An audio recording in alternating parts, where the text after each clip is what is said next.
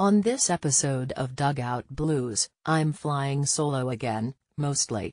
I am lucky enough to be joined by Dodgers play-by-play man for Sportsnet LA Joe Davis. Davis was very generous with his time and I think we had a good conversation. We talk about his offseason, what he thought of the 2017 season and World Series, and there's a brief check-in on his off-season grilling habits.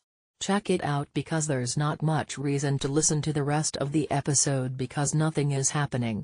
Sure, the Brewers got loose a little on Friday and traded for Christian Yelich and signed Lorenzo Cain, but that's really about it. The Dodgers have been quiet, and that's not necessarily a bad thing. But for blogging, it's been awful.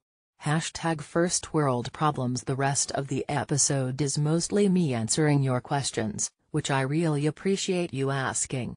Please keep them coming. Look for new episodes of Dugout Blues every Monday or every other Monday in the off-season.